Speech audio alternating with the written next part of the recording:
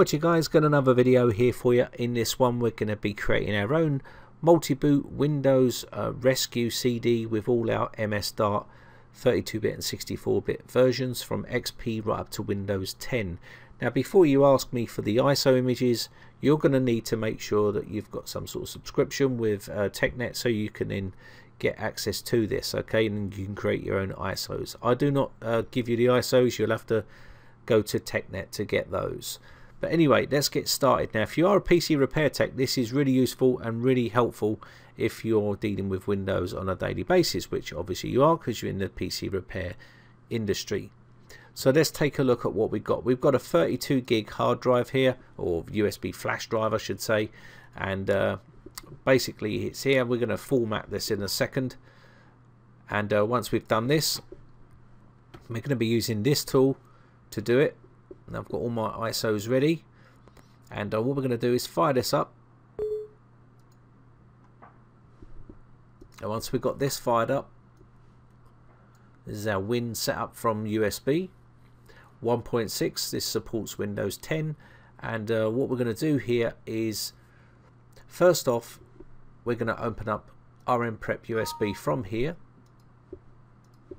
and we're just going to prepare our USB flash drive.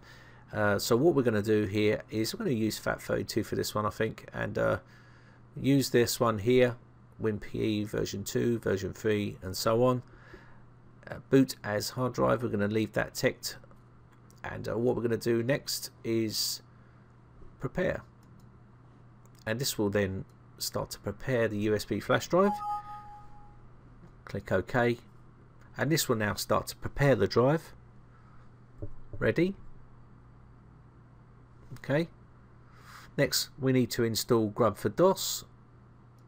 So I'm going to do this, say yes here, click OK, and click enter. You can pause the video at any time if it's going too fast for you, but once we've got this done, we're pretty much finished with rmprep USB. So what we need to do now is go to our Windows Vista 7.8. I'm going to click on this, and we're going to select our first ISO. So what we're going to do first is, let me see, Vista. So we've got this one, Vista 32-bit. That's the one I'm going to go for first.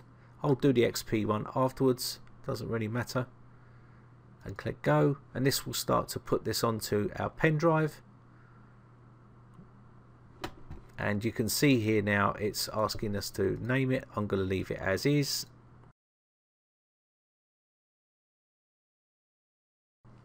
So as you can see, that's copying that across now, and you can see the data going across here. Job done. So we can click OK here. I'm going to do the actual 64-bit now. And once I've done that, I'll do the XP version. So I'm not going to bore you with the whole process of doing every single one of these. I'll do this and do the XP one, and then I'll come back when I've got them all on there. So we'll just let this one go on as well. This is the 64-bit version.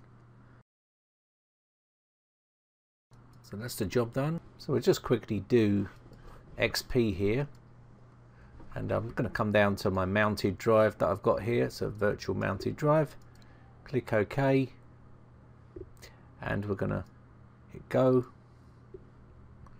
And let that copy that across.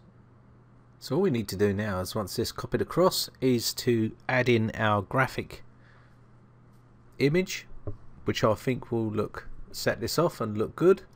So to do that, we need to go into Boot ICE here.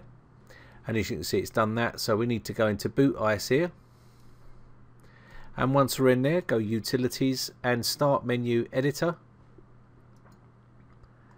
and point towards our menu, as you can see here.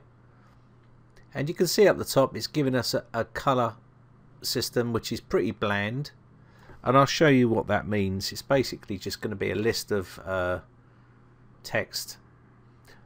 So I'll just quickly show you this first before we continue. So I can test this by hitting the test here. So I'll just test it to see what it looks like. And as you can see here, we have quite a few different types. You can see a list of this stuff here. So what I'm going to do is come out of this now, and I want to change that. So what I want to do is go into the actual boot ICE and change that to our graphic image. So what we're going to do here is I'm going to copy this file across here to my flash drive,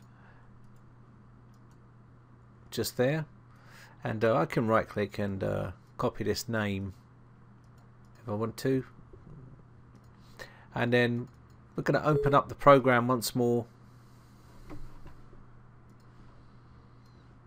Now I've already created my image, so you will need to create that, and I will make a video on creating these images.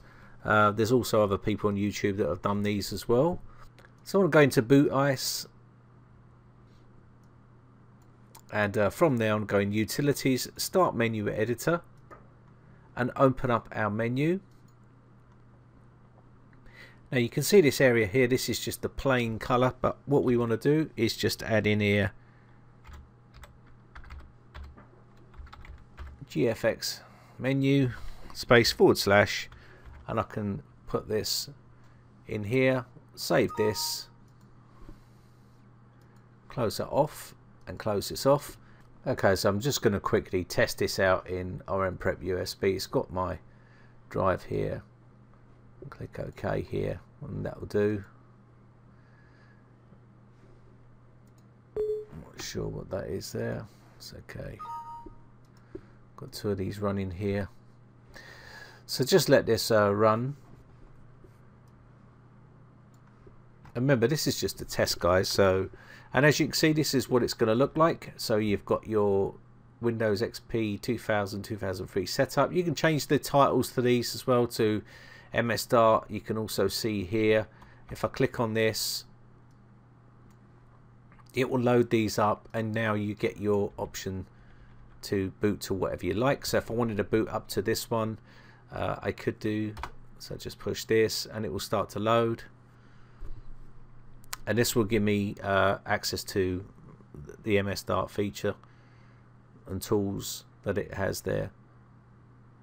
It's pretty easy to do, and it's essential if you're a PC repair tech. Anyway, I'm going to wrap this one up. My name is Brian from briteccomputers.co.uk. If you enjoy these videos, guys, then hit the like button. Also hit the subscribe button if you want to keep up to date and be notified when I upload new videos. If you've got any video requests or problems with computers or anything like that, you can always head over to the forums and post on there. Maybe you've got a piece of software you'd like me to do a review on, post it up over there and I'll do my best to make those videos for you.